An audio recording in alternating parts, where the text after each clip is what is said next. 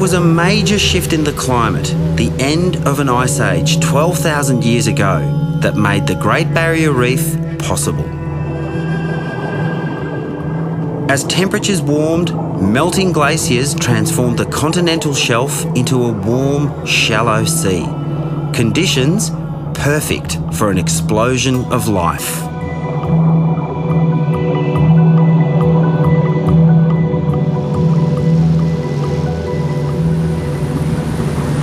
Ironically, it's now predicted that our changing climate could be the demise of the reef.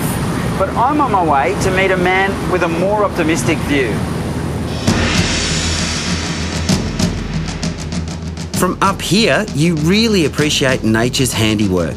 This maze of islands, coral cays and almost 3,000 individual reefs stretches for over 2,000 kilometres, an expanse so vast it can be seen from space. In the middle of it all is my destination, Lizard Island. It's a place Professor Terry Hughes knows well. Hi, Terry. Hey, Ruben. How are you? Welcome to Lizard Island Research Station. Thank you. What a magic day. Oh, it's beautiful, isn't it? Let's get out there. Yeah, the wind's picking up, so the sooner we go, the better. Okay.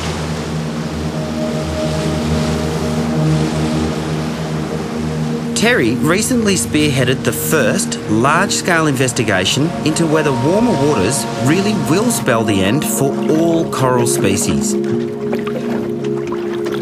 We had a big wake-up call on the Barrier Reef in 1998 and again in 2002 when we had huge bleaching events that affected the Barrier Reef along its whole length and across its whole breadth. So I'm interested in how climate change and other human impacts on reefs are changing the species composition of coral reefs.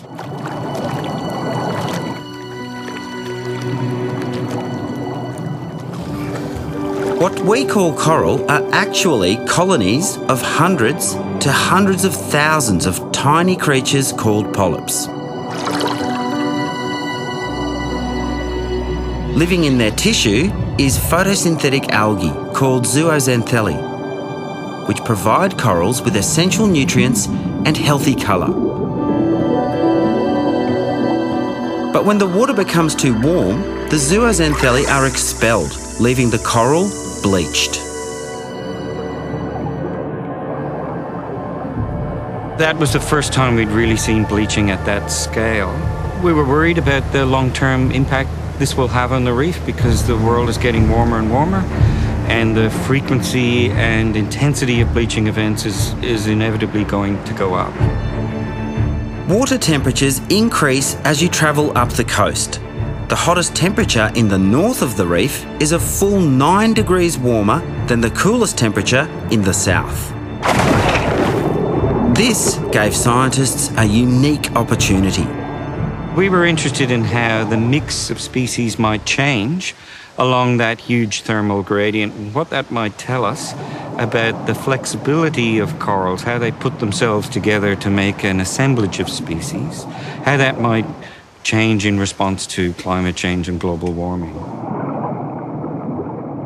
Terry's team surveyed 33 sites spanning the entire reef, identifying over 35,000 individual coral colonies. The study has given us a more detailed understanding of the changes that will take place as the world's oceans gradually warm. The good news is complete reef wipeouts are unlikely. Coral reefs like this one will still be here in 50 years, but they will be very different.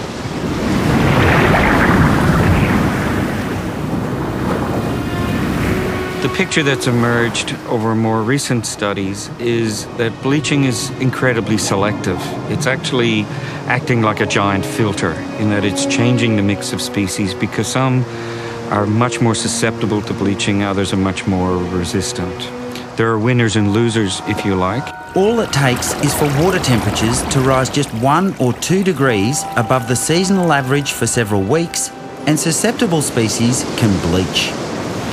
What sort of coral is this guy? This is a branching coral. It's called Acropora. In terms of climate change survivors, how do these fit These in? guys, generally speaking, are among the most susceptible corals to bleaching.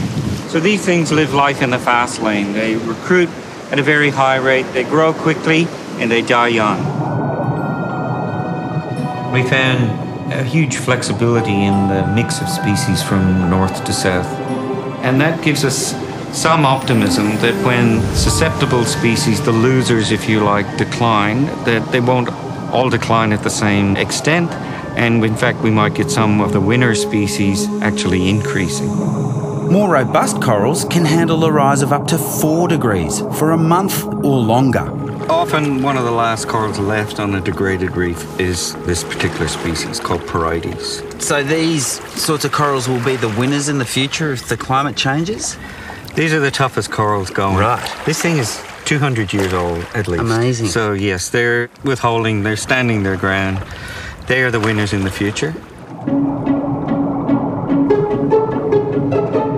So while there is a future for the hardier species, it's not such good news for the fish that depend on the more delicate branching and table corals for habitat. Once we lose all those really lovely three-dimensional corals, what does that mean for the critters that live on the reef? Well, there are lots of species that depend on corals for protection from predators. There's a small number of fish species that actually eat corals. When corals become scarcer, those species will become less and less abundant. It's a very dynamic system, and climate change is changing the whole way that reefs function.